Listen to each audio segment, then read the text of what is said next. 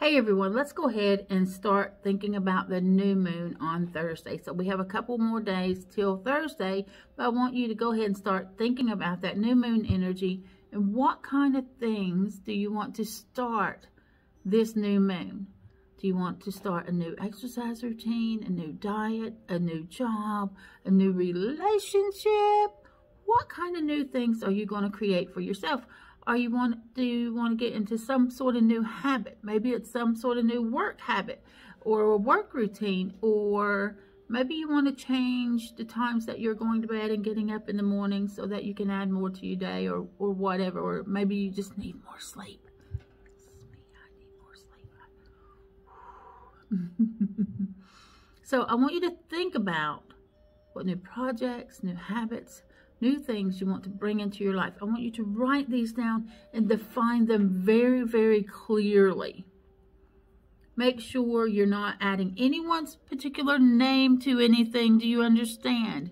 And you want to write down the things that make the most difference.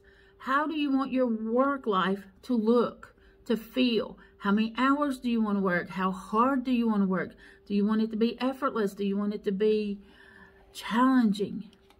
Some people are different. Some people love that challenge. They don't want the dull, boring, humdrum, it's too easy kind of thing. They get bored.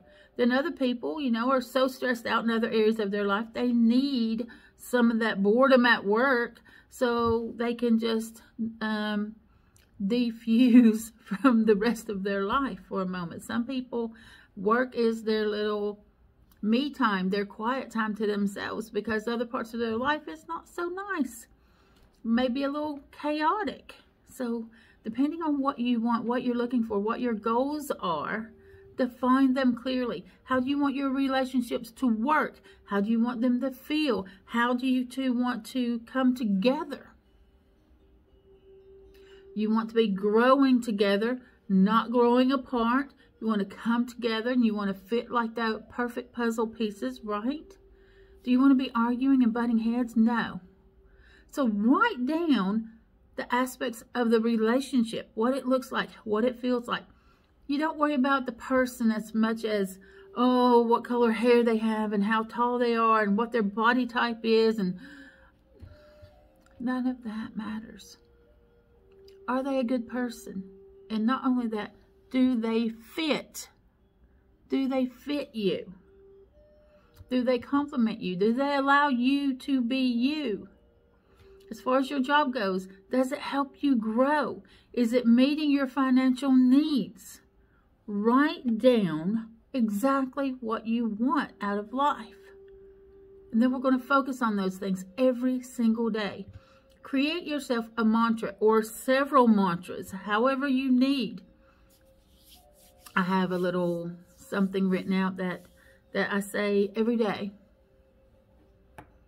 about what I want out of life.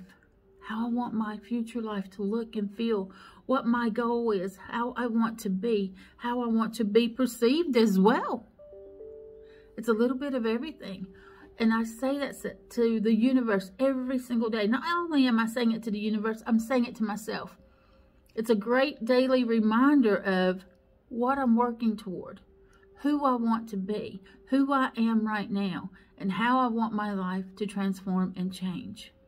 So make sure you write in detail those things and then remind yourself every single day what those things are. Just watch how things start becoming manifest in your life. It's like a lotus flower, and as it opens, more and more layers are revealed. We've got this. We can do it. Have a great day, everyone. And remember, you have the power to create the life you've always dreamed of. Yes, you do. Get outside, touch the earth, cleanse your space, do your meditations. Remember that this is Wyatt, the wolf, the raven, and spirit, we're sending you unconditional love. Mwah.